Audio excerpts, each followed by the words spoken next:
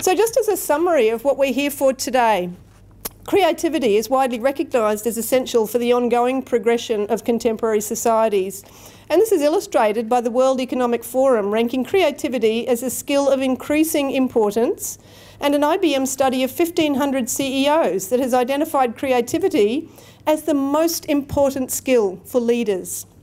This message has been keenly felt in Singapore, with headlines such as "Creativity, the key to nation's future growth," and "Singapore graduates facing creativity gap, rallying the nation to enhance creativity." Yet creativity is often understood as quite an ambiguous concept that is out of reach for many. What is creativity, and how do we nurture it in Singapore and Australian contexts? Here to help us explore this question are our panel members. And I now introduce each in turn before they do their presentations. So first, help me welcome Associate Professor Anne Harris, who is a Principal Research Fellow and Associate Professor at RMIT University in Melbourne. Associate Professor Harris is the Vice-Chancellor's Principal Research Fellow and an Australian Research Council Future Fellow, 2017-2021, studying intercultural creativity. Anne is also the Director of Creative Agency, a transdisciplinary research lab at RMIT University, focusing on creativity and creative making practices, bringing together a community of artists and scholars for social change. Anne is an Honorary Research Fellow at the University of Nottingham, UK, and an Adjunct Professor at Monash University, Australia. She has worked professionally as a playwright, dramaturge and teaching artist in the USA and Australia, has published over 100 academic articles, chapters and 16 books, and is the creator and series editor of the Palgrave book series, Creativity, Education and the Arts. Associate Professor Anne Harris. Welcome. Our next presenter, Dr. Esther Joosa, Arts Education Consultant, Director of Pedagogy with Playeum. Esther Joosa is originally from the Netherlands. As art education consultant, she pursues the arts and play as a fundamental human social and semiotic practice. She designed the standards for the arts in special education in Singapore and designed the visual arts curricula of 2 special schools. As Director of Pedagogy with Playeum, she co-curated an interactive play art exhibition featuring the installations of disabled artists and leads the research Open Minds, Open Doors, investigating the value of unstructured artful play of children with disabilities. Welcome.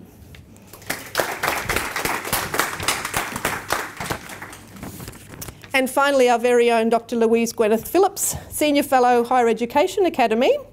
Dr. Phillips is an Associate Professor in Education at James Cook University here in Singapore. Her career spans theatre in education, early childhood education, storytelling, environmental education, children's rights and citizenship research, and arts-based research methodologies.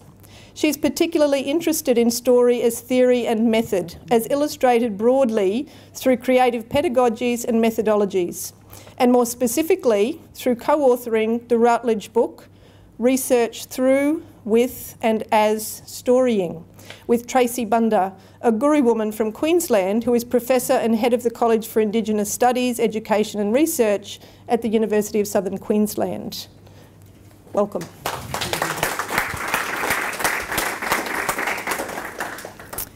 And so now, without further ado, I would like to invite the two co-speakers to sit with me, and I'll introduce Anne to take it away from here. Okay. Okay, great. Well, welcome wherever you're from. Yeah, I hope that this talk today is useful to you. It does go into a bit of theory, creative studies theory, and it's sort of it also talks about a study that I'm doing at the moment. We were just at LaSalle last night doing a devised performance around the portion of my study that's looking at creativity and creative practice in Singapore. So that was sort of the applied version. And I'm giving a couple of talks at SIM on Saturday in a workshop on how to actually do it, we're going to talk about what is creativity, but also how to enact that in your context, whether they're arts context or education context or whatever. So today, I'm going to look a little bit at definitions and how we might think differently about creativity from an individual to a sort of collective trait or process. So I hope it's helpful. Okay, so for years now, educators and business folks have been trying to build a model for growing creativity, a recipe. But creativity is defiant. It's mercurial. It comes late to the party and leaves early. It gets lost and ends up at the beach. Models are not muses. Rubrics are not relationships. So today I'm going to briefly outline some problems with using prepackaged models for fostering creativity in your context. This is a popular direction that lots and lots of people are going. So I'm going to have a little poke at that. And then I'm going to share my approach, which I call creative ecologies. Okay, first, probably the most well-known model at this point in the world. The most well-known one is design thinking. So how many people have heard of design thinking? Okay, about half. Design thinking is a formula, the condensing of a complex and skilled process of design into a narrow problem-solving equation. It was pioneered at a design firm called IDEO and commodified in Silicon Valley. That's in California, in the States, right? So IDEO partner Michael Hendricks has said that part of the problem, quote unquote, is that many people use design thinking in superficial ways. He calls it a theater of innovation. So it's a performance of innovation, but is it really innovation? I guess that's what he's asking. Companies know they need to be more creative and innovative, and because they're looking for fast ways to achieve these goals, they cut corners. Design thinking or other models like it, like Intel Corporation's 4Cs model, which some of you may also have heard of, have a limited application because their cookie-cutter templates and superficial uptake can never be responsive enough to all diverse contexts. Creativity and innovation are by definition outside of the box, right? So why would you make a box to grow it?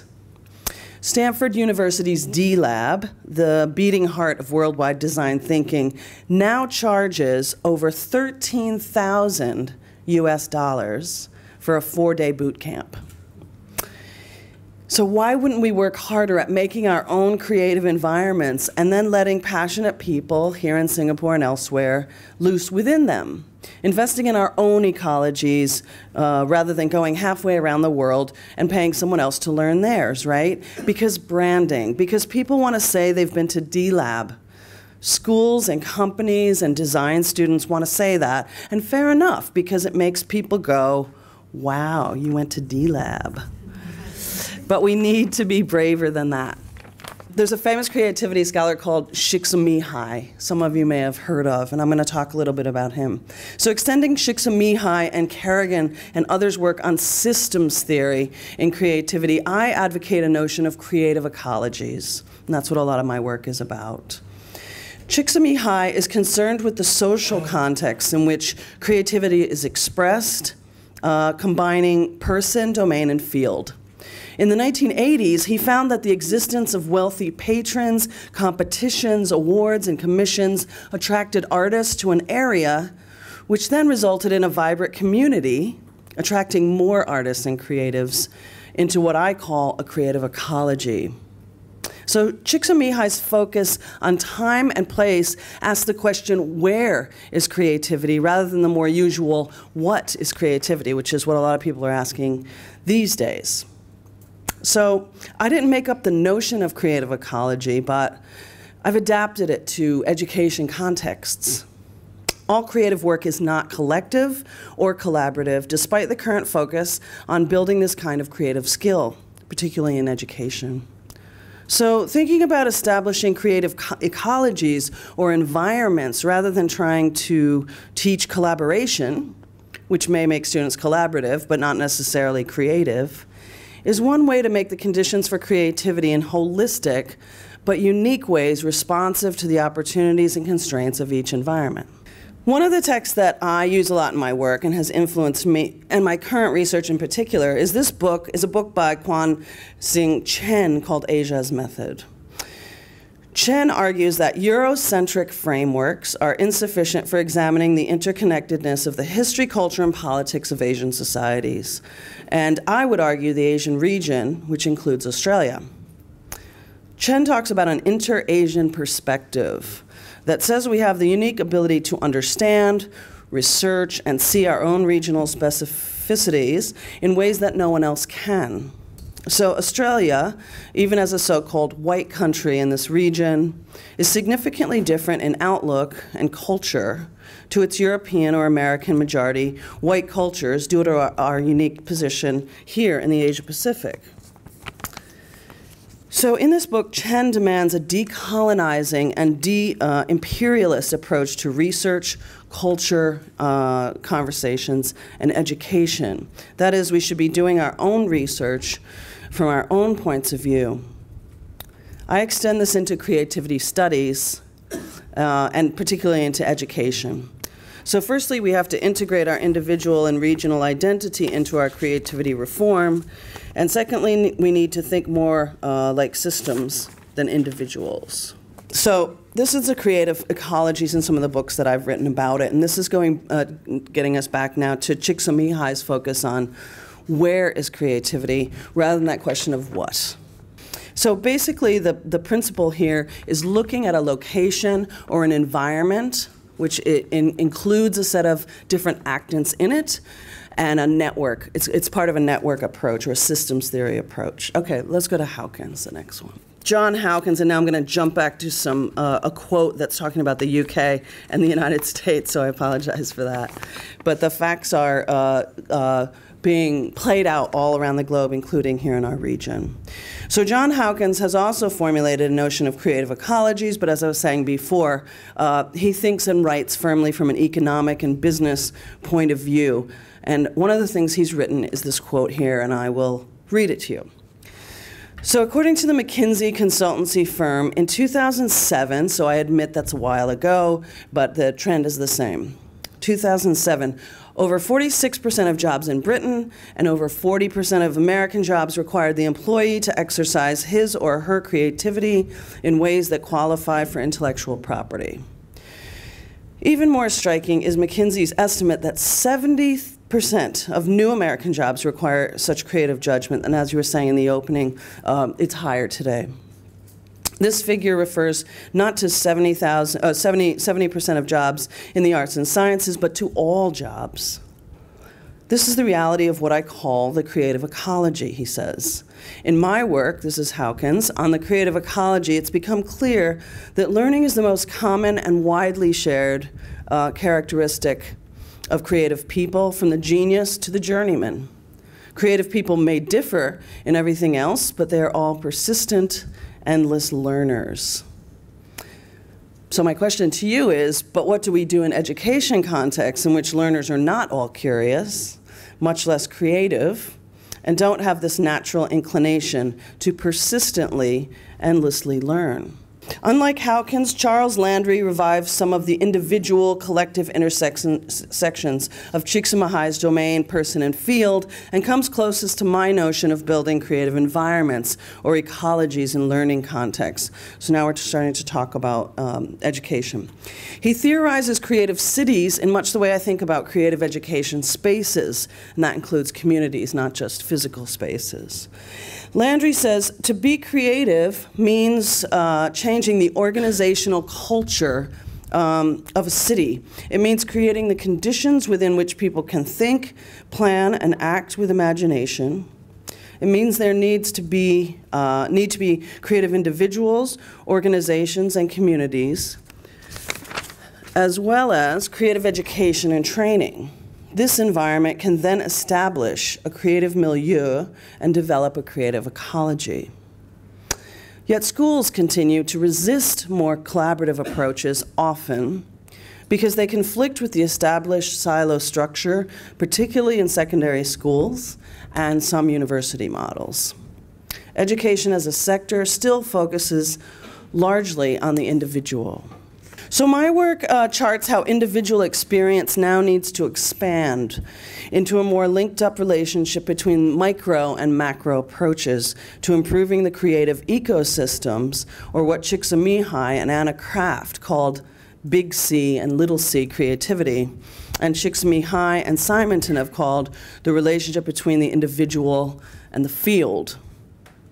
If an increasing number of national economic policies state the centrality of creativity to their regional and national agendas, as we heard in the introduction, the macro of creative education is clearly linked to economic policy and the need for globally mobile creative workforces. So that's fine, but the micro of education policy and the need for globally mobile creative workforces extends to education policy and curricular approaches, which fail that goal at both the individual and collective levels.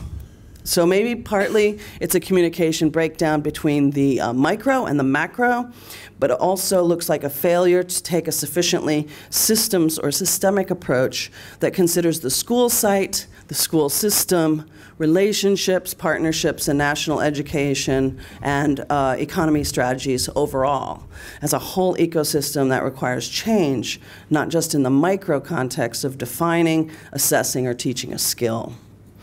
And too often in education, discourses in research and in schools, professional development, we're still talking about it as a skill, an individual skill or capacity. Okay, scholars continue to conceptualize creativity in education as a thing to be done, a thing to be measured. What if we move from this mentality to a creative ecological one based on Csikszentmihalyi's question, where is creativity? Sort of like a caterer sets the space for a great party, or a director makes the empty space for a performance to emerge. Creativity as playful encounter, one of the central purposes of my research lab, Creative Agency in Melbourne. What we try and do there is ask, how do we foster unpredictable creative possibilities, encounters, play dates, environments in education contexts which rely on the predictable, in fact, demand the predictable most of the time. So if we begin to think in education about creativity as the emergent, or what Anna Kraft calls the trusteeship of ideas, creativity can be celebrated for its resilient qualities, its refusal to be harnessed, its resilient attachment to new ideas. In a creative ecology, creative individuals are catalysts for whole system change. And creativity does not all look the same. So this is my current Australian Research Council funded study, 21st Century Creativity in Australia and Asia. I'm about halfway through that study now. And I'm using Chen's principles of thinking like Asia as method, and it marries that to the creative ecologies model that I've just talked about. So it's really looking at how we can do lots of different diverse research from this region, from all our different countries, but with the commonality of our regional neighborliness, our relationship, our geographical relationship at the very least, and start to talk about how we conceive of creativity, how we do creativity, and what role it's playing in our economies and cultures. It looks at sociocultural creativity patterns across East Asia, including Australia, and the study argues that there are benefits to working in a networked, intercultural and regional way, as I was just saying, toward context-specific creative skills and strengths, not always just at the uniformly and mostly white, Western, global way. So I guess what I'm saying there is the whole kind of language of creativity or creative industries, creative economies is dominated by a white Western kind of view, definition, and series of practices that are considered to be global ones, and that you know, that we need to do more work in our region to identify the ways in which we may or may not do things differently here. Okay, so the study looks at, it's not all about innovation for innovation's sake, which is not, we're coming to understand, sustainable on a planetary, national, or individual level. So one of our Singaporean interview participants had this to say earlier this year. And I think the next slide. Okay, so they said, I mean, we need to be innovators and creators, so now that's the arts. You can debate that. That's Singapore. I lament that art was not developed, especially in primary and secondary schools, for just developing the human. One of the ministers said recently at a talk that while we are leading in PISA scores, people know what PISA scores are? Yep. We have not much innovation to show for it. So obviously PISA is not a good measure for the success of a country because we are developed, so we have developed world problems. We're now to an extent like the US. We're not very cheap for manufacturing, we're expensive, and then we have land scarcity, and we have a shortage of manpower. The way forward for us is essentially creative innovation in all aspects of industry, but we're not doing that either. So we could talk about that quote later if you want to. That's one person's view. We've interviewed lots of people in each site, but I chose that quote because I think that it is essentially a very universal view and maybe problem that we're grappling with now in education, which is our kind of addiction to standardization and global measures, and at the same time ascribing to this idea that we do have to train our young people for a creative workforce and all that goes along with it, and the two things are kind of working against each other. Okay, so what does that look like? Well, that's the big question that everybody's grappling with now. Only this week, Tesla, you know Tesla Motors? Tesla inventor Elon Musk raised new fears about AI, which he says, quote, will beat humanity at everything by as soon as 2030 or 2040. Also debatable, we can talk about that after. Creativity scholars are urging us to think about creativity as something more than innovation. Creativity as stewardship, as intercultural glue, as inherently enriching our lives, and as our best weapon against the factionalism of religion, nationalism, and growing social inequalities. It's worth taking note when one of the most successful developers of new technology warns us that, and this is a quote from Musk, he says, artificial intelligence isn't necessarily bad, but it will operate outside of human control. It's going to be very tempting to use AI as a weapon. At least when there's an evil dictator, that human is going to die, he says. For artificial intelligence, there will be no death. It would live forever, and then you have an immortal dictator from which we can never escape. Heavy. So once again, it's not unique though, once again, the human race finds itself at the dark edges of our creative capacities, limited only by intention. And as in previous generations, with the development of automation, of the atomic bomb, of chemical warfare, we should be gathering here today, in my view, not to consider how to define or measure creativity, but how to create the conditions for ethical and relational creative ecologies in ways that bring us together rather than more apart.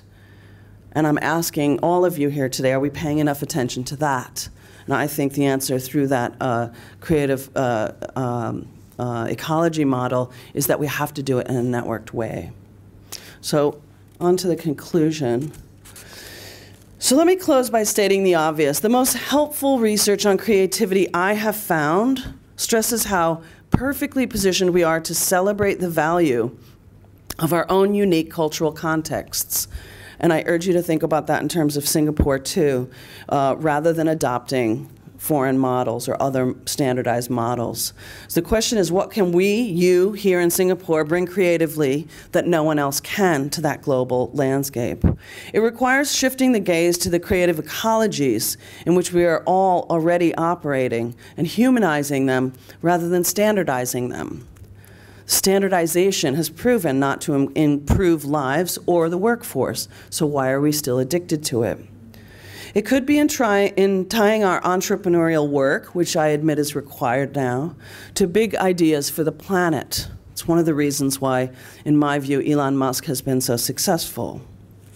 Sustainable energy, maybe, for us. Safe artificial intelligence, the brain-computer interface, human habitation on other planets, or just plain joy in doing science or the arts. Good creativity research and education reminds us that it's not about the individual versus the ecology or the group or the larger environment. Not about winning or losing, or about ranking yourself in your high school, your country, or even international scales. That is the opposite of creativity. It's about saying no to that mentality and trying things more aligned with today's opportunities in the here and now. So as a mentor said to me early in my career, boldness is rewarded. So failure is not really the enemy. Not trying is the enemy. In creative work and innovation too, our failures can often be the prompt for the next creative visionary to make that idea work, or our own next idea to work better. Nothing in the fullness of time is wasted. We have a human need not only to innovate, but to pursue better futures for ourselves and for our families. We know that creativity is always a relational ecology, that creative action is tied to big ideas, with the potential to turn us away from a fear of the future and return us to asking, what is possible if? Thank you very much. I'm so happy Anne went first. Not because I'm not afraid to go first, but she set so nicely the pace for where I'm going to latch onto her. And especially your quotes about Chen, and to find an entry into that whole ecology of learning. There's so much happening in the ecology of creativity. I am coming in from a very interesting perspective, because one group of people is absolutely not mentioned in creativity. And those are people with a disability. They are out of the equation. And yet, creativity is seeing things from a different perspective. And I have come to see in my work how much is there. Currently, I have an exhibition inspired by people and co-created by people with a disability. It's not a charitable, it's not a poor thing. It is a thing whereby literally different doors open. I have a white space, a Clement space, which is designed by an autistic artist. She wants to be mentioned, autistic artist. The Clement space is a space of silence, of quiet. How many of us dare to create a space of silence, of quiet? This is where we get new perspectives. You're not something else. We have a young man, an autistic artist, who draws two-dimensional, but if you fold it up, it becomes three-dimensional. He allows us to see top, bottom, left, under. These are things. I have an artist with Down syndrome who drums with paint, but if you collage it together, it becomes a new canvas. But we all can create new canvases. I have a poet with Down syndrome who writes so amazing that we learn to see the world again the way it is. Leaves that go, that move. Ask us to where does inspiration come from? You know, we tend to see in design thinking from a standard perspective, and I'm so glad you raised that purpose. So Open Minds, Open Doors introduces you to my research of children with a disability engaged in unstructured play. So the question what play is for, what is its link to creativity and what purpose does it serve is a loaded question, and I've seen ample dialogue through the ages. We don't see a purpose. But then, what is play and creativity for individuals with special needs is even more loaded, because until today, little is known about them as creative, agentic beings. They're literally out of it. And yet, play is about therapy. You must learn how to play. Creativity is non-existent, and parent-teachers are anxious. More anxious than even the typical parent in Singapore. Now that is bad. Let me tell you. And by the way, I've been here 31 years. I have 3 Singaporean sons. And I've been in education here for a long time. So contemporary literature studies of play and creativity in mainstream education. They draw attention to the importance to open up our minds and doors, to search for opportunities, to nurture 21st century skills. But how do we do that? How do we give, through creativity, voice, ownership, meaning making, and participation? Now, I may focus on children with a disability, but actually it matters to all. So the research methodology and method. I am well, it depends on my mood how I think, but most of the time I think very social constructivist, although I put in there very critical elements, but that is the mood and the perspective I write on.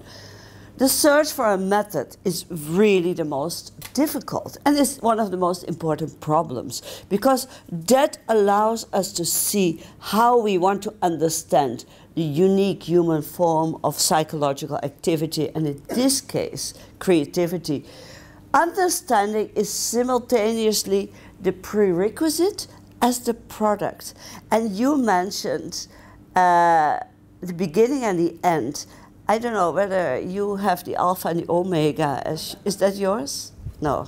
Somebody here has alpha omega as a link, but I have always been relating to the beginning and the end. These are things we need to really consider. So research is, for me, both the method and the tool, as well as for programs. In short, the why informs the what, the how, but also vice versa. It's a complex process. So, and the problems, to me, lead to the solution. And often the solution leads to new problems. Yes. So, the questions. Yeah, we need to set our research. And this research is supported by NCSS, the National Council for Social Services. It was an initiative to which they gave us a grant. So it was the question first, how does regular engagement in open-ended play and a creative environment aid the progress, understanding, development, execution of 21st century skills, which are communication, creativity, critical thinking, communication. There are more, these are the four primary, for children with different needs and from different backgrounds. How can the research methodology and use of visual methods define the framework to create insights into the theoretical and empirical relationship of play and this development? And how does evidence of the child's engagement in this open-ended play creative program support parents' expectations of their child with a disability? Now, we focus especially on the parent, because if we don't work with parents from young in the creative processes, there is also the need to grow with time. You can only grow with time if you learn about a child. The child cannot grow with you. We have to grow with the child. That's a very complex perspective, but only if we go down, we stay. We stay there. I am who I am today because of my sons. And hopefully they will be who they are because of their children, or if their partners or whatever children. So, new knowledge we're looking for. We're looking for insights. Like Chen says, you know, we need to get into the Asian context as well. You know, we cannot keep borrowing. We need a method and a skill to transfer our ideas and to change our ideas, perhaps. And we need our attitudes towards play and creativity, and we need partnerships. So here is my steps. It is, to me, a very stepwise approach where I move into the problem with not much known. I had to seek familiarity. We have to find what is happening, and platforms like today, what Louise and Denise have organized, and where Anne is here, allows us to come together and get you as an audience to give us feedback. This is very vital, to get familiarity about the issue, about literature. Then we shape our ideas, and I'm going to show you a little bit about my findings so far. So far the program has run for 30, 40 weeks since March, and we have quite amazing findings. So where did we start? We started with a convenience sample. What else can you do? That means we go to organizations and we ask, can you work with us? And surprisingly, we had about 30 participants, 40 participants. I had a need to have a minimum attendance of 10 sessions to be included in the research. I had about 35 people, and currently I have about 15 participants, more than 10 weeks. So I have met my criteria. And I'm like, yes.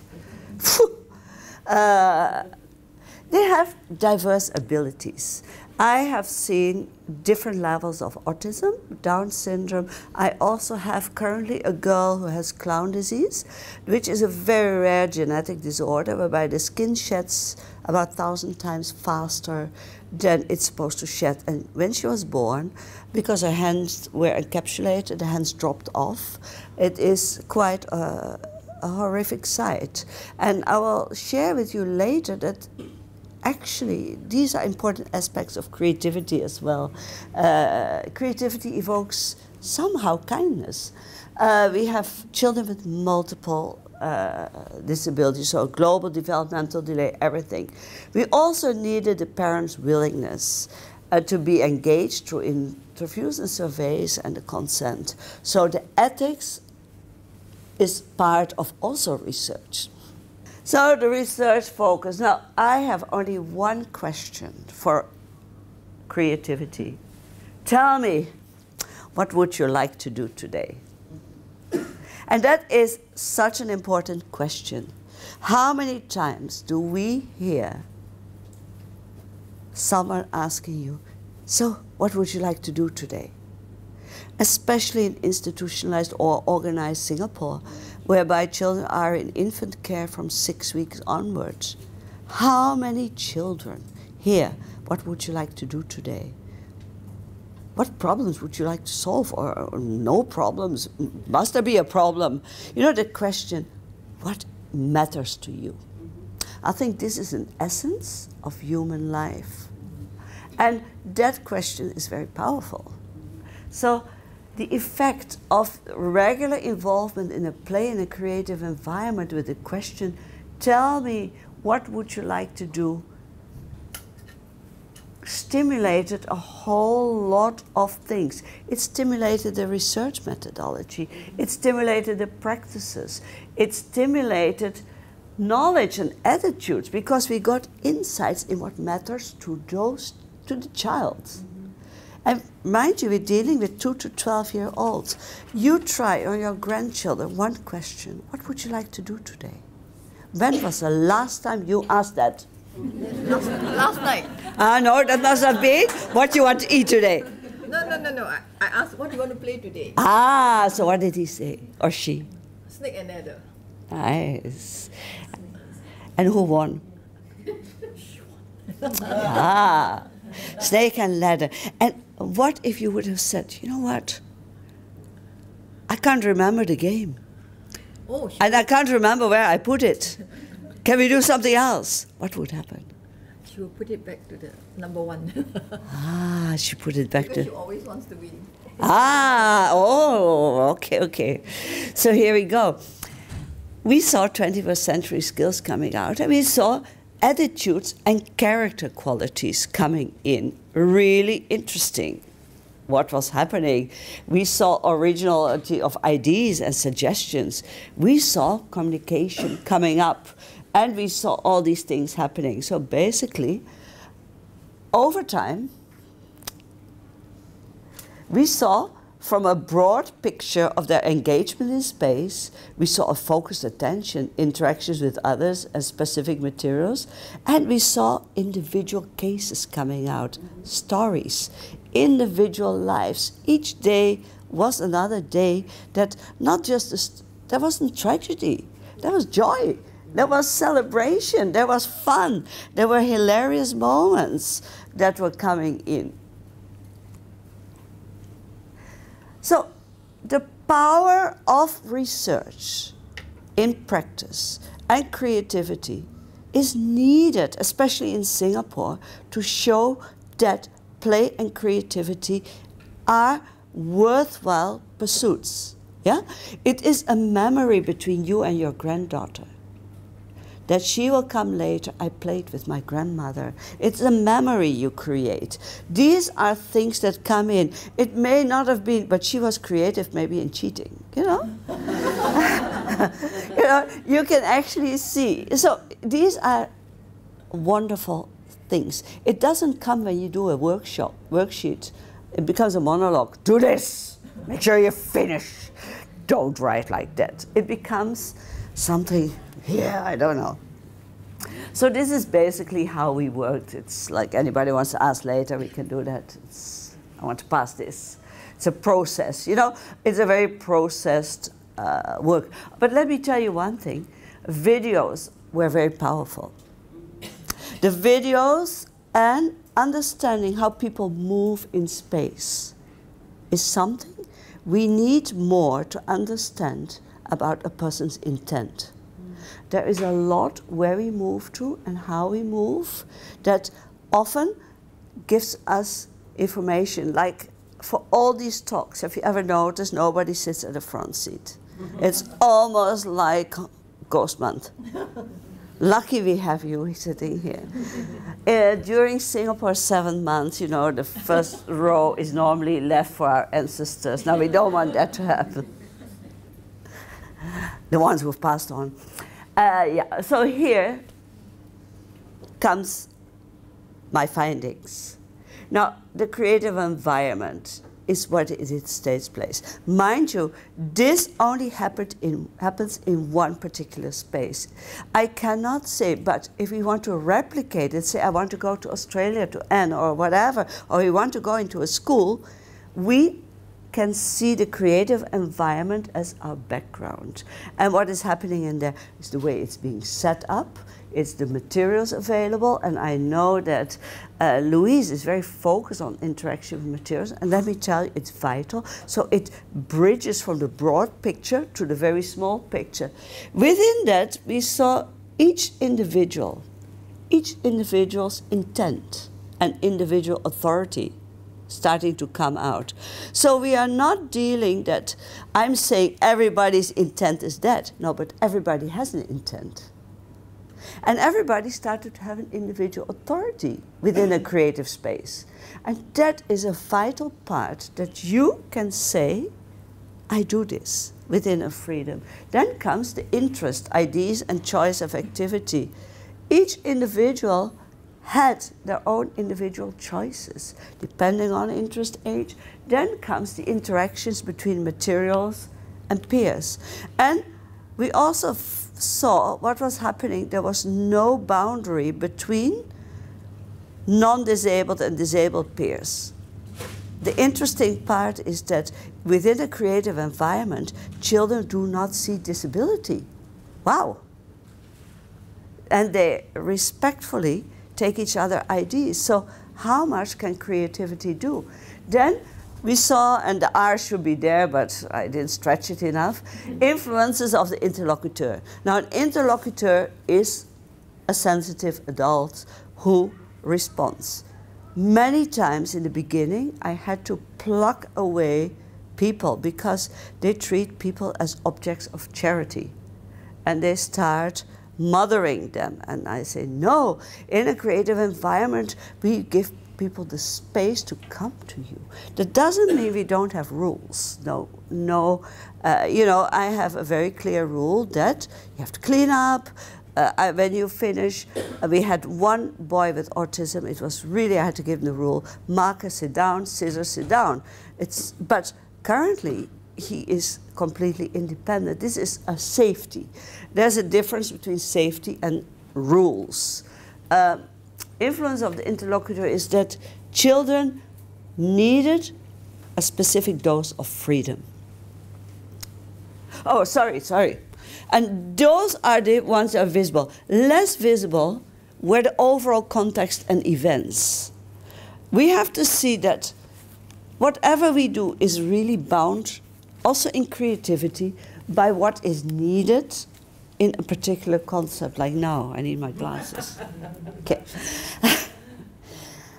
cultural values and policies, we currently see very much the Singapore government focusing on creativity, so much so that people jump on the bandwagon without clearly thinking through what is needed in creative enterprise. We see children in early childhood playing in small blocks of 15 minutes, not realizing that they may need a whole day or more days. We see all these big ideas there, but not paying attention to the small details of that. We see that we don't discuss much enough about it. And I realize that there's so much to be done. We look at stakeholders' beliefs and emotions. I want to tell you about that, beliefs and emotions. I look at the mood in the play creative space. What is the mood? Like, is there a freedom, a liberty? Are there spaces where you can withdraw? There is so much going on in life. Anyway, I can talk about this for ages. So I can tell you here what really happened. What appeared was that children with autism, initially a lot of movement in space, trying to make sense of the environment. For children with Down syndrome and cognitive impairment, there was initially no movement staying in space. But what gradually happened was children with autism staying longer in space, less movement, and focus on emergent ideas and relationships. And their true creativity and ideas came out. They were the ones who used the whole space to start building and constructing and creating. And we say, we didn't know that was this possible with our materials. And the same thing that happened for children with cognitive impairment. When they moved out, they started to construct and showing, is that you? That's amazing. I didn't think that. And they started for all. And what we see currently is anticipation, self-regulation, and self-management. And these are issues very important. For example, toileting. You know, we still have disability is disability. One child refused to go to the toilet, but we see anticipation also coming in. One boy with Down syndrome, each week he brings 2 repurposed materials with him to ensure he's allowed to come back. Now that's also a creative movement. You know, he doesn't take something valuable, he takes something that is nothing, a chopstick. But with that, he says, I want to come back. So we see motivation, we see ideation, we see originality, we see expansion, flexibility, relationships, double flexibility, adaptation. So for parents, we saw initially a high attrition rate. We realized it was hard to convince parents. We also saw that a lot of parents said we expected therapy, we expected this, but I would say 50% is quite good. We also saw parents' apologies for behavior. We tend to apologize so much. We saw gradually coming a strong core support, word of mouth, discussions about the value of play, creativity, parents relating to their struggles, a growing comfort zone, parents bring their children, bring their own work, stepping out for getting coffee, parents relating to their children's new enactment, parents confiding. So there is a whole lot what creativity and freedom can do for everybody. And then we have something with the interlocutors. Many people think that creativity and play is fun, novel, especially with disabilities. But gradually, they started to discuss the value of play, creativity and their role as playmaker, recognition of alternative communication system, recognition of strengths, playmakers relating to their struggles, if there was little progress, a search for new ideas, a growing comfort zone with children, a growing interest in research. Now that is what all this does when you take on a very holistic and ecological approach, that you get everybody involved. So open minds, open doors. It broadens our knowledge base, what we have, a little bit contribution to what Asia has. we allow for new directions, that we involve young children, but including those with disability, in the creativity debate, because I think that is important. You can't start to be creative when you're 30. It has to start really from very, very, well, it has to start with us now, with our attitudes, and the value of researching, contributing. And yeah, and this is what happens when children come together and play, and all the amazing structures they make with just bricks, and these bricks are pretty heavy. They would not be approved under the Early Childhood Act, under Sparks or anything. So far no kid has had these blocks on their toes, so I think it's pretty good. This is when they come together, when you don't look, and how they create and communicate. So, thank you. I have a gift for you all. Are you ready? Yes. You're going to do some making while I speak. I'm going to give you each a piece of paper, right? Now I want you to, it's actually from an origami calendar. So I want you to resist the side that's got instructions and just respond to it, okay? This is a piece of paper, and I'll be talking about paper whilst you're with the paper.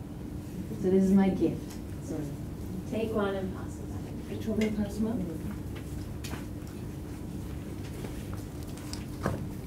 Okay. Paper is malleable. Paper has memory. See the creases. Pinched paper, folded paper, poked, scrunched, cut, waxed, torn, transformed. Paper leaves, birds, boats, nose, tower. All these possibilities with paper I came to know from observing arts workers in action at the corner at the State Library of Queensland. So I've only been here in Singapore since July, so I'm presenting research from Queensland, Australia. The corner is the State Library of Queensland's dedicated space for under 8-year-olds. It is a glassed corner of the State Library, offering you this fishbowl-like experience where the outsiders can look in and the insiders can look out. You enter through the main entrance of the library and weave your way through a maze of single-seater lounge chairs with locals reading newspapers, utilising the free internet, curling and bending into the folds of lounge chairs. SLQ's values of providing free and equitable access, sharing and belonging to community are viscerally sensed. Past the lounge chairs, there is a glass display cabinet packed with child art, adult arts worker co-constructed creations with their accompanying stories as pictured here. You can, it is alive and rich with stories, rich with rawness, rich with the aesthetic of the everyday imaginings of children and artists. Here you can linger and savour the joy expressed in installations such as the Backyard Project and Three Tree Island, as pictured on the slide.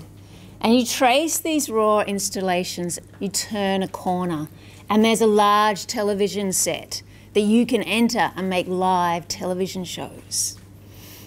Then past that, there's a sunken floor framed by tiered seating and a zigzagged ramp filled with the Let's Play House installation of large replicas of homemade play items and varying loose open-ended playthings. So there's these large, like a car made out of a toilet roll, but massive, so you could sit and climb on it to help you imagine. They change the installations at the corner every 4 months, so 3 times a year, and they're artist-curated installations. So here, the everyday, the ordinary are magnified. What I share with you comes from spending 7 days of what Sarah Powell and Margaret Somerville referred to as deep hanging out.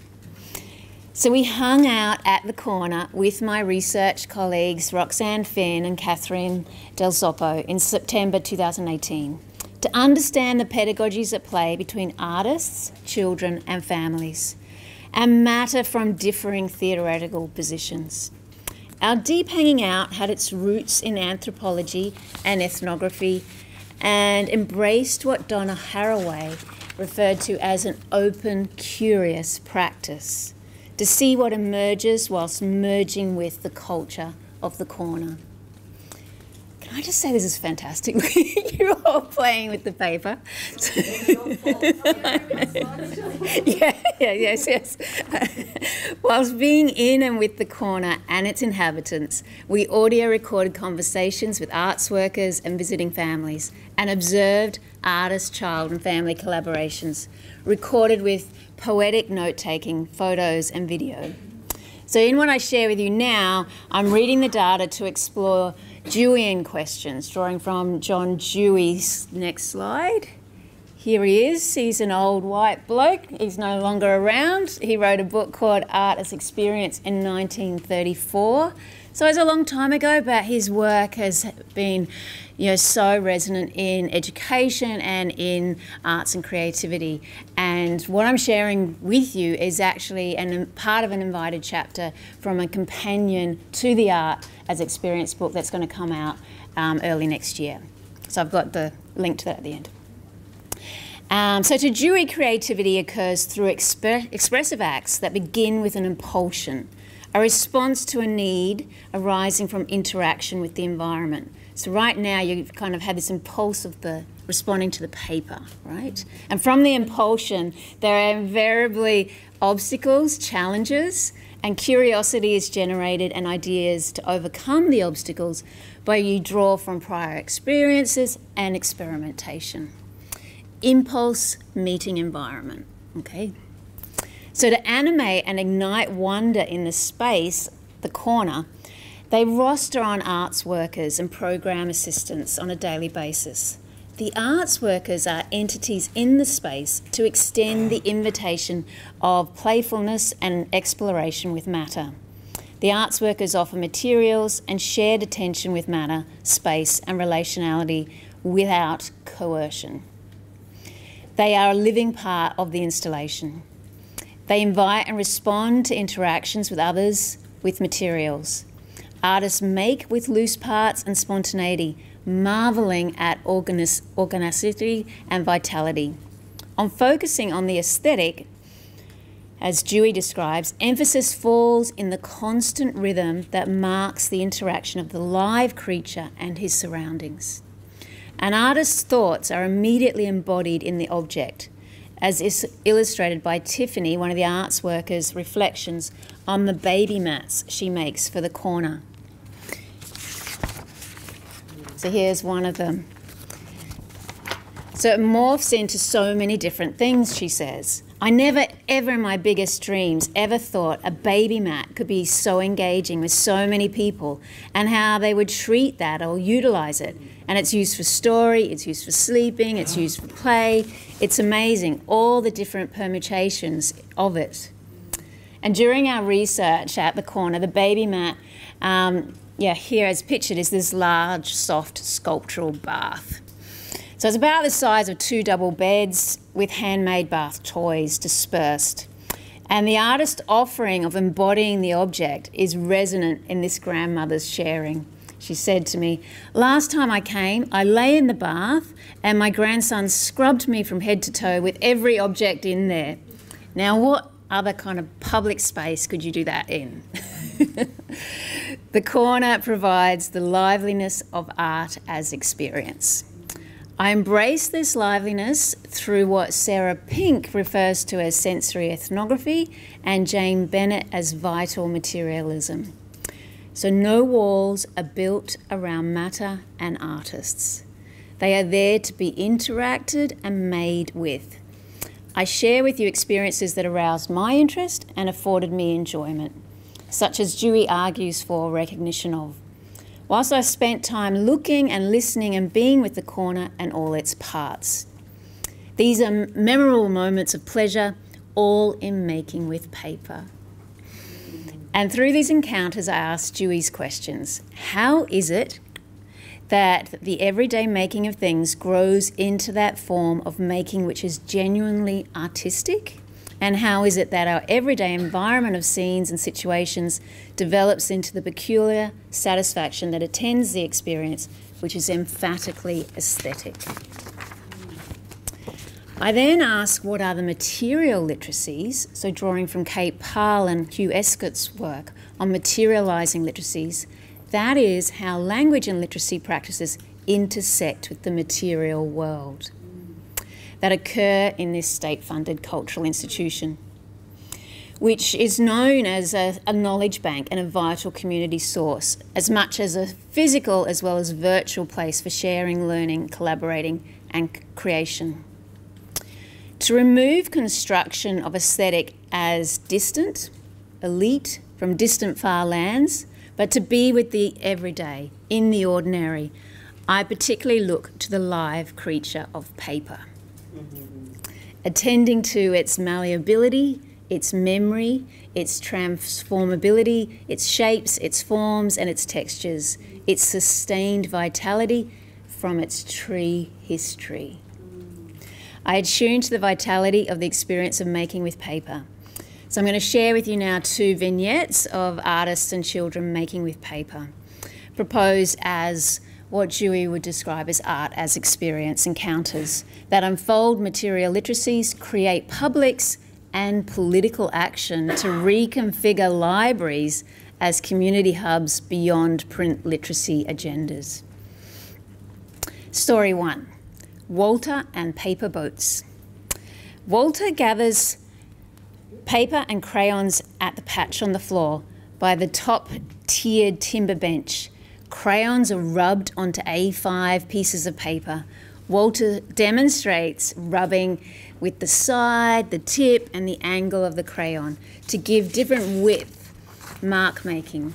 5 children aged 3 to 8 and 2 adults all lean in to watch and learn, as you see here. Walter then pulls out his keys from his pocket and scratches lines into his crayon colouring. I couldn't find anything else in the storeroom, so I could pass around my keys to etch lines. He then looks at a grandparent watching and remembers, you put me onto coins another time, and he puts his hand into his pocket searching for a coin. But in today's cashless society, I do not have a coin. Another arts worker suggests, use your credit card. Walter pulls out his credit card and tries etching with it. Then he shares, I just noticed something. All of your colouring is more solid than mine because you are colouring on rubber, whereas I'm leaning on wood. So it seems colouring on rubber is better. The children and the adults stop colouring and look at the difference. Sebastian then scrunches up his crayon paper. To create and destroy is totally acceptable. That is what I learnt from Walter another time, says Sebastian's grandmother. Then she says, do we need to colour the other side? Walter explains, this is what we are making. You could go to the next slide. And he shows folded paper boats. So to make it waterproof with the wax, yes, we need to colour both sides, at least the middle part that touches the water. Okay, it's now time to start folding. It is much easier to fold if you have 3 hands. Do you have 3 hands? The children all look frowned and puzzled and go, no! And then adults try to offer one of their hands and, oh well, the bench is going to be your 3rd hand, says Walter. What we are doing is nautical engineering. We are building a boat.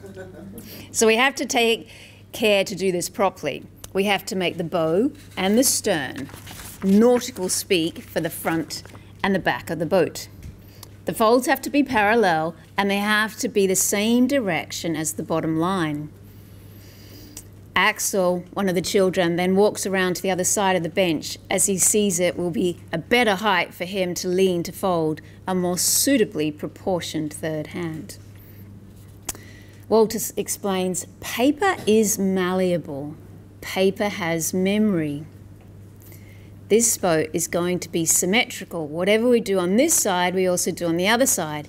If you launch the boat from a really high bridge, holding it at both ends, the boat usually lands the right way up. Walter generatively shares material knowledge of paper and paper boats.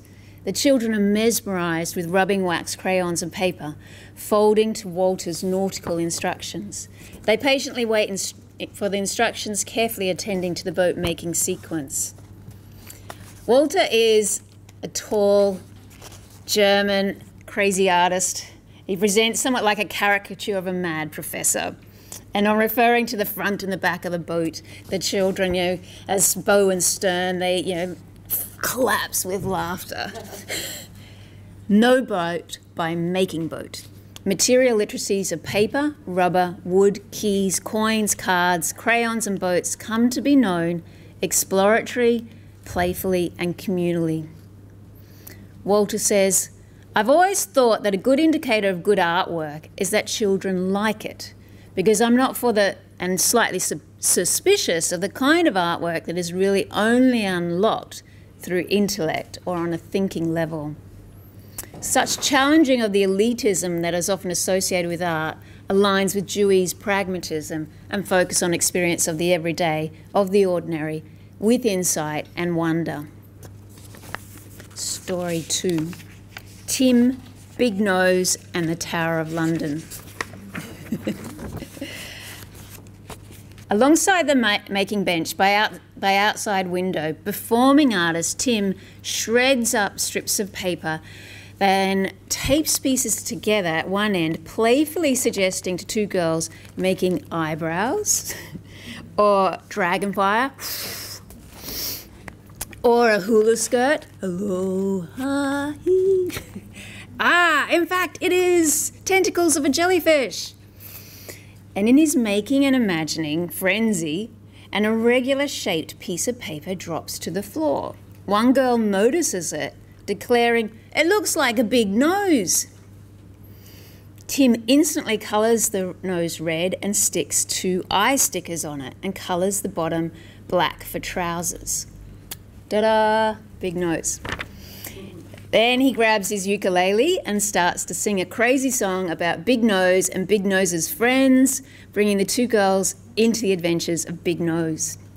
Then he invites me to hold a piece of blue furry fabric stretched out to create a seascape as he sang this story of a jellyfish in the sea with paper jellyfish. Later, Tim comes to know that one of the girls used to live in London and misses it, so he grabs available paper, which just so happens to be the brochure from the library, and pulls out the pages apart and folds it and tapes it to remodel it into a rectangular prism, then draws some small windows and cuts and draws spires. There you are, the Tower of London, so you're not so homesick. A beaming smile spreads across the girl's face. The paper jellyfish reappears, shaking next to the girl's ears. Jellyfish earrings, perhaps, Tim offers. Wild, curly-haired Tim animates paper and spreads joy.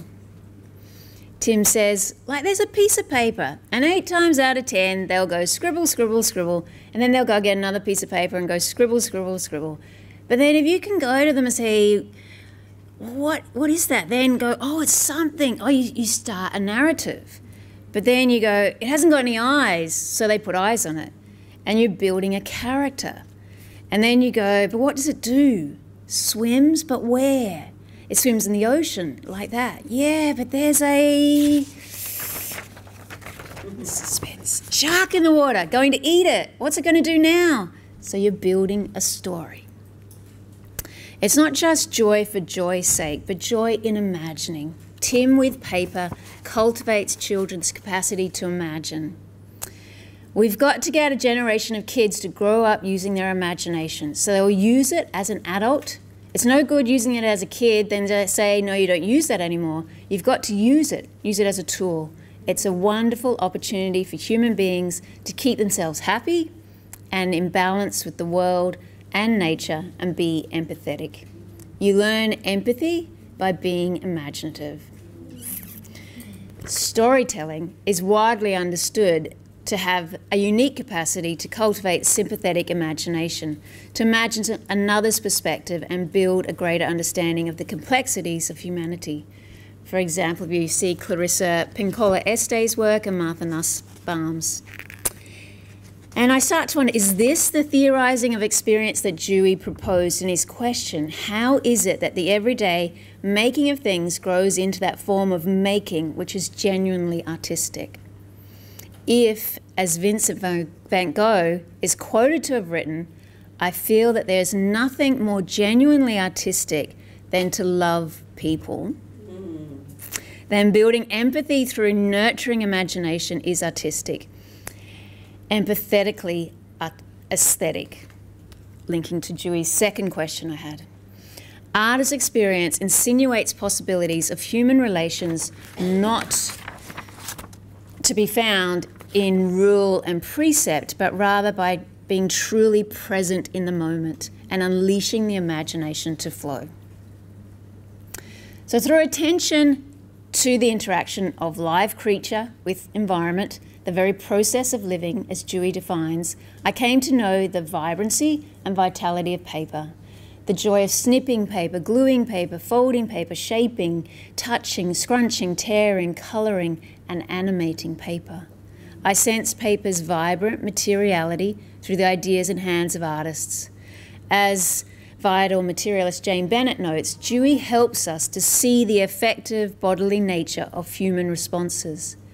And here I've shared a brief moments we're all present, we're intensely focused on responding to paper.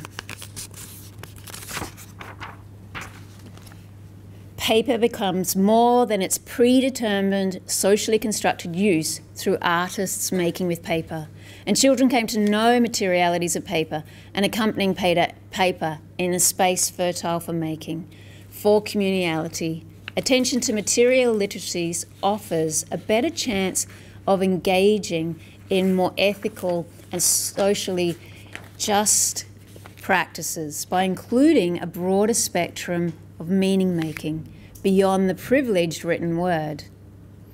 It gives access to broader communities, right, like what Esther was speaking, woven with imagination, aesthetics, and communality. The invigoration of material literacies in an institution that is known as a collection of printed, preserved, and ordered papers, such as books, periodicals, newspapers, may be read as political. Political in the deeper sense of the word. That is being able to negotiate diverse views and interests for the sake of accomplishing some public task.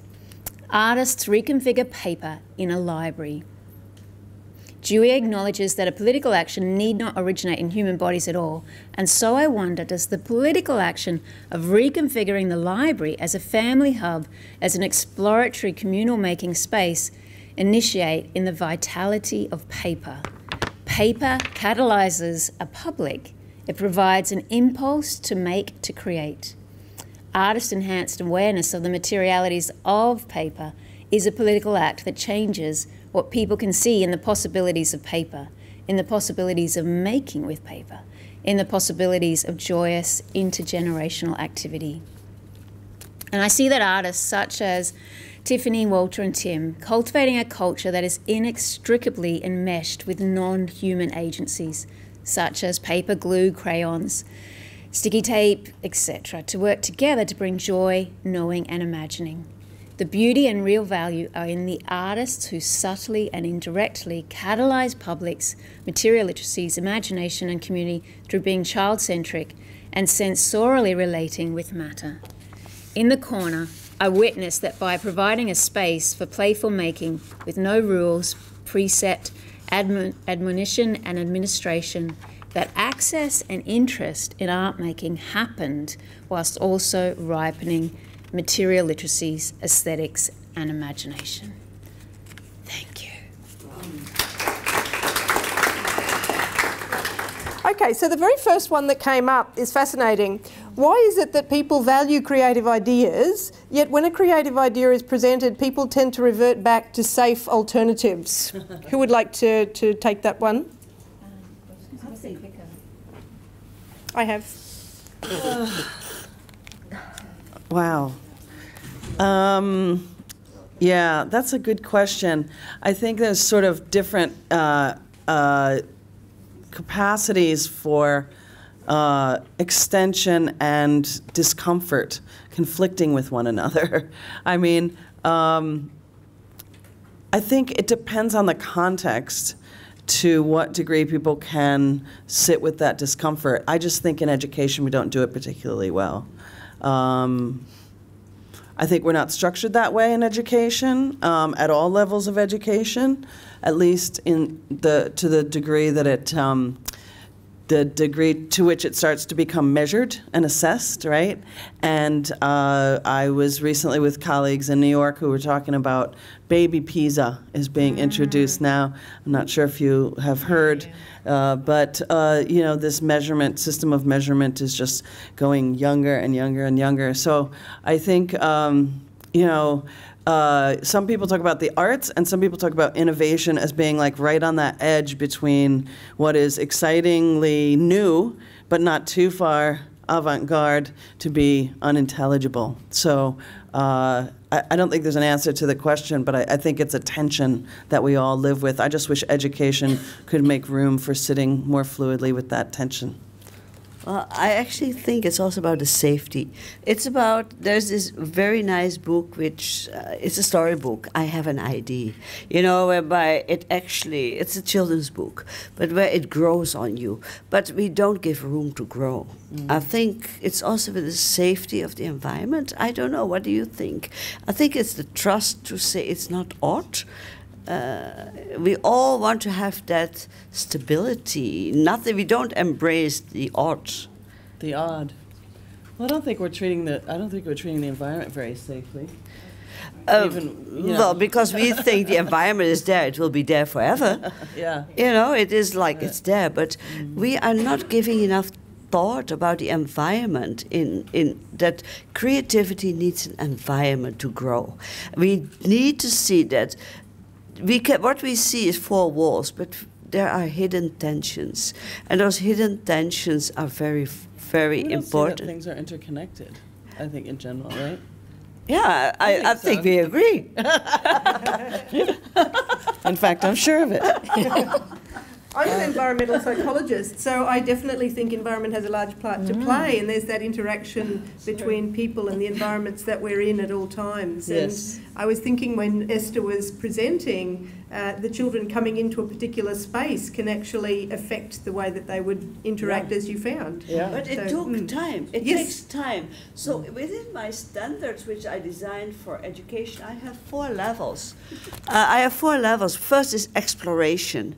The second one is engagement. The third level is experience. And the last one is then enhancement. And this is taken very much from Brunner, from a novice to expert.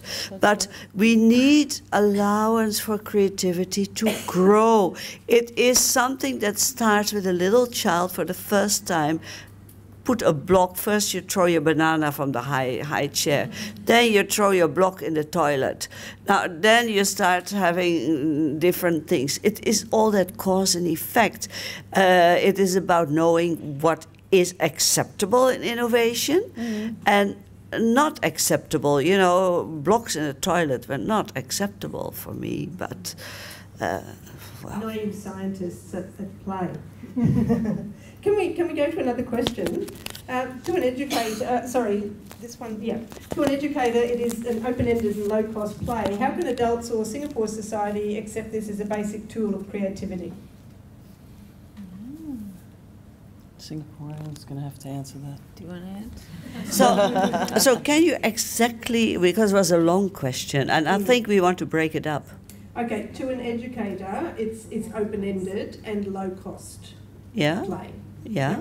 So how can adults or Singapore society accept this as a basic tool of creativity? I think it is, I don't want to put it textual in Singapore. I think commercialism is ruling creativity. I have worked in the region with the very poor, and I think creativity is innate and it exists when there's a problem. The moment you have spending power, you're also at risk of losing your creativity. It is for us now, with increasing materialism, how can we still maintain it? And that is the question. So I don't think it's Singaporean, it's Australian, it's American, maybe Louise, because you're simple paper. I know. That's what I was just going to say, having public spaces with loose, open parts available. You know, that's access for all ages, right? So, you know, so often the playgrounds are, you know, these modular sets with just single use. So we need public spaces with just loose items. And it's everywhere. Yeah. You're losing it wherever there's urbanization. And perhaps that's what, I don't know what the intention of for the person who wrote that, but I assume nowadays we seem to be expected to spend so much on toys and things for children, and here's something low cost. Can adults take it up? Children probably accept it very readily. You know, when we were kids, if my parents brought home some kind of appliance in a box, we were playing in the box within, you know, as soon as it was unpackaged. And sometimes if they gave us a toy, we'd prefer to play with the box. So many more things to do with it. Let's move to another question. To what extent does socialisation play a role in developing innovation and creativity within individuals? And it's got a second part. And how could early socialisation develop creativity? Okay. Yeah, you certainly need to develop the culture of creativity, and I suppose I will speak from my longest arts practice as a storyteller, that, you know, through story it cultivates the imagination, and that you share, you know, stories with children from, you know, as soon as you're engaging with them with language, you know, the babes in arms, you can be sharing stories, and it's because you're just hearing, so you have to imagine. And, you know, so that it becomes part of the way that you do things together. And you're always drawing from your imagination and going, I wonder. That could be just even having that as a phrase. I wonder if. And I wonder if you'd like to comment on that as well, because you talked about silos. Yeah, I mean, I think it's just a very different world when you get past primary level in education. It just, the stakes change. I think that I wrote a book in 2014 called The Creative Turn. It was up on the slide, the pink book. And that book talks about the commodification of creativity, what I called the commodification of creativity. And I felt that it was a cultural turn, a global cultural turn, which was, you know, like we've always played and we've always imagined, and I believe we've always told stories, and we do inherently understand the value of that for our well-being, for connecting, for making sense of our lives and our communities. But what's happened, in my view, is that those practices have become commodified and materialized in a way that they have to be profitable now. And so even artists are required to take entrepreneurial classes in order to qualify for funding and things like that. So the idea that the arts or creativity has some inherent cultural value has gone away, and the capitalist principle that everything must be profitable in a society, I believe, has taken over, and therefore the kinds of creativity, whether it be arts or in STEM or whatever, in secondary school context and to some degree tertiary ones as well, has similarly been commodified. So is it a question of how do we do it? How do we socialize into it? I personally don't think that's the question. I think we all know that. I think that what we've done is commodify it, not desocialize it. We've done it before, we're still doing it, but the stakes are different. And just in the curriculum, I mean, my current study and my previous research, you know, it looks a lot at different national curricula all around the world, and this joining up of creative and critical thinking is also, just like on a micro level, on that assessment micro policy level, is quite an interesting move, right? Because creativity isn't critical thinking. They're not interchangeable.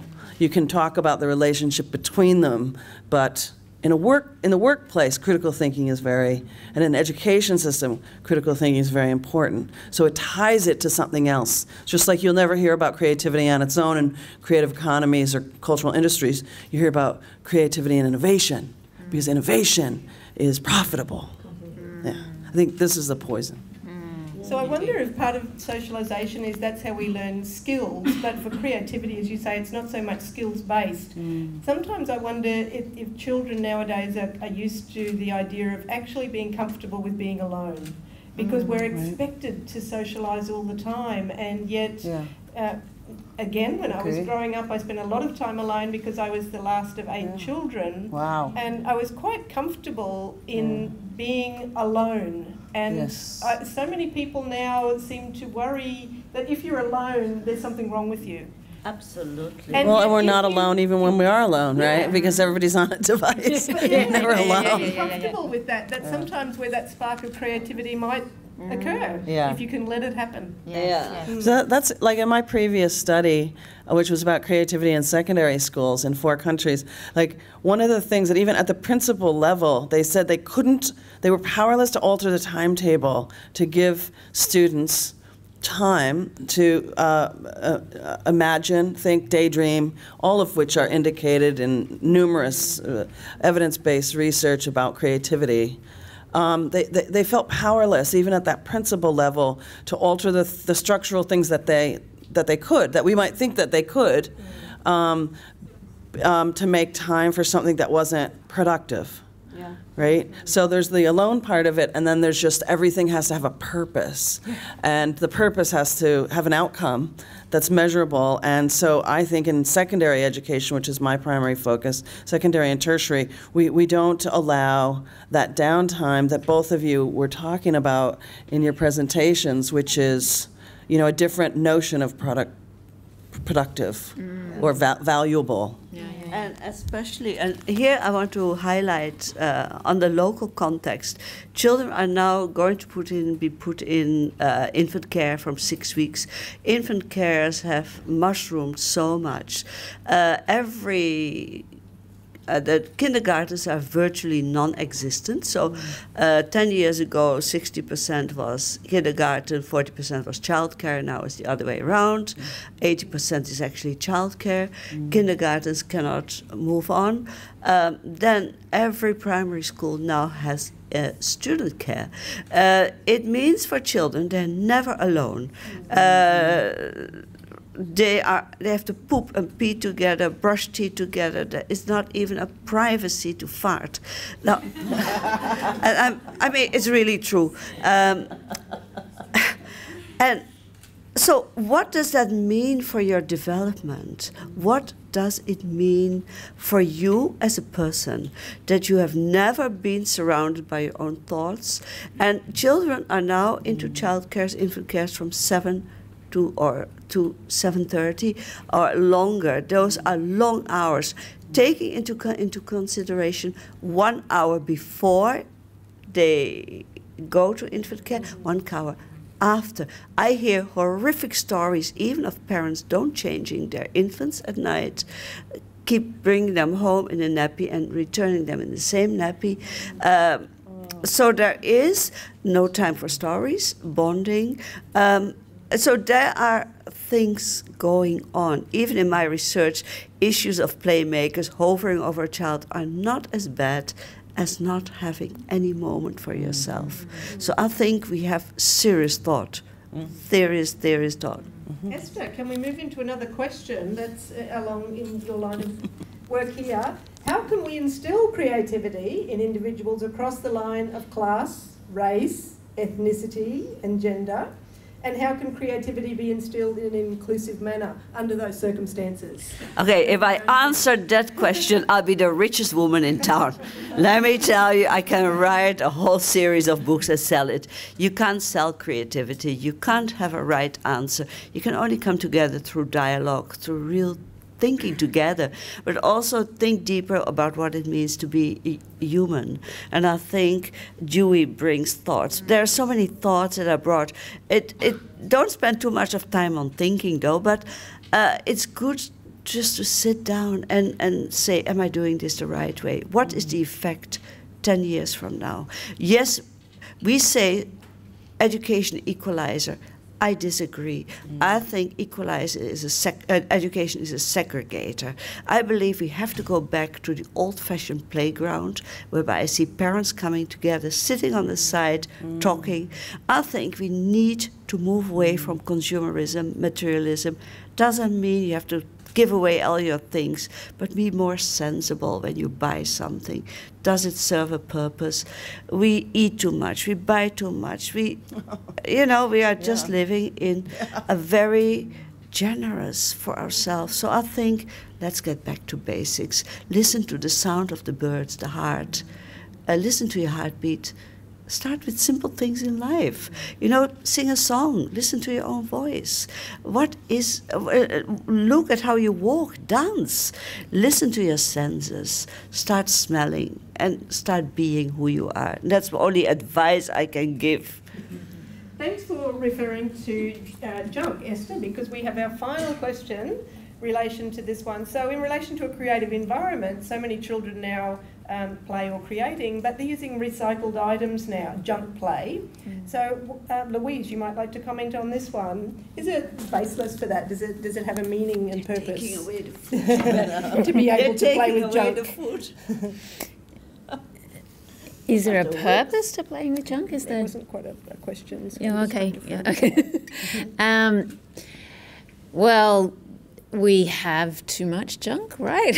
We are creating massive, piles of landfill. So, why not use these materials?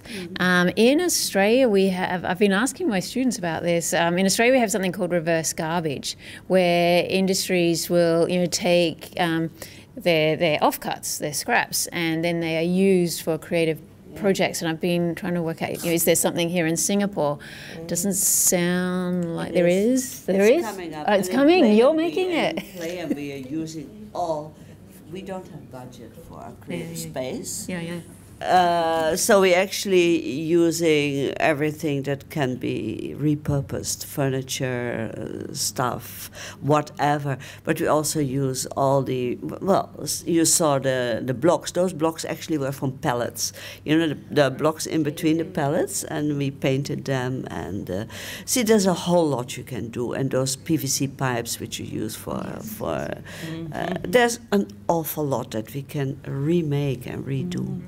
Yeah, so I think that's a good start for a dialogue. Start with actually things first. Yeah. And stop the consumerism. Right? Yes. Yeah. Oh, I better use this one. Yep. Now, can you hold that one for me, please? Okay, so thanks to all our presenters. Help me show a round of applause for our presenters, and thanks to our audience members for giving such wonderful questions.